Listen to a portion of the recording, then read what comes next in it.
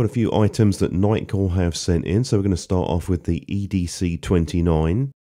I'm going to try and keep this video as short as possible, but put as much information in it as I can.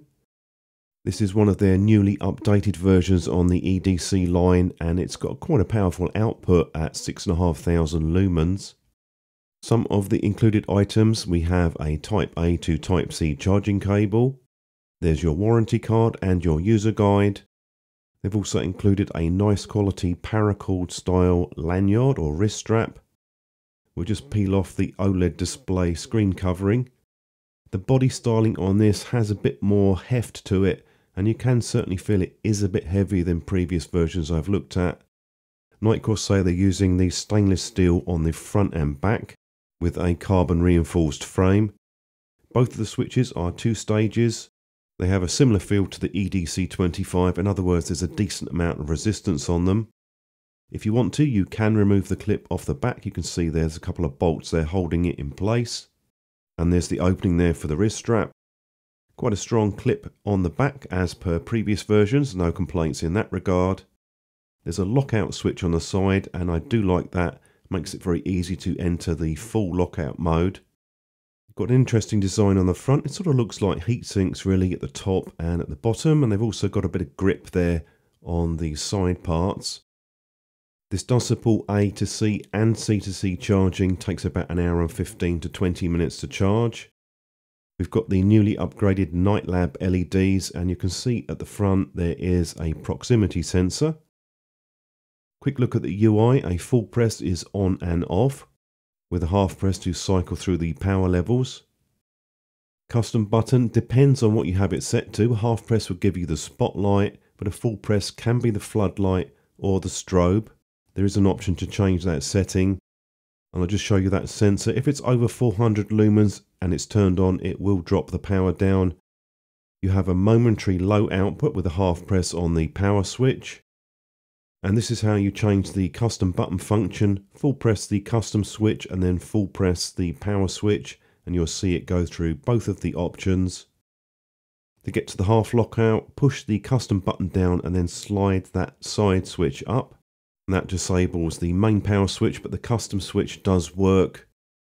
If you want a full lockout and that locks both of the switches out, simply just slide up the switch on the side, and I do really like that design. It is very useful.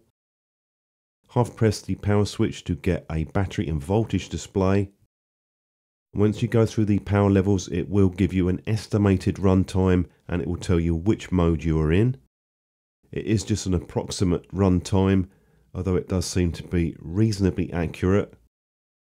If you engage the search or the floodlight mode at the high output, there will be a timer that counts down, and you'll see the display bar go down quite quickly. Only lasts around about 6 or 7 seconds.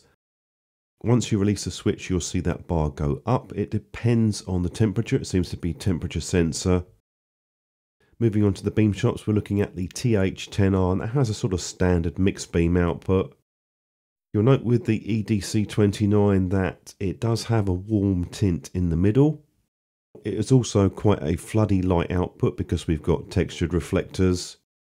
But it depends on the mode that you're in, because obviously we do have that spotlight mode. But you'll see it does drop down quite quickly. You get around about 7 seconds out of both of these modes. The Lumin Shield is the flood output, and that's just the maximum total output. And you get not quite as much range, but a very wide spread as well. Have a look at the beam shots, and I'll give you my quick summary in a moment.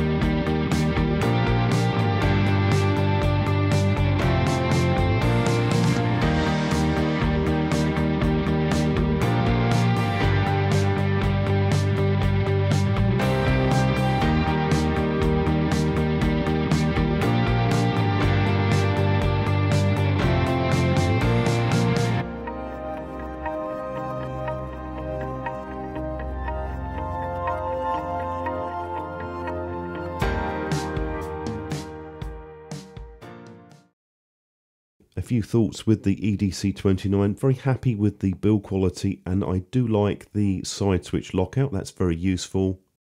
I think the beam output is pretty good. I'm not a huge fan of the tint. It is a bit on the yellow side, at least in the middle, but it does vary depending on the power level that you're at.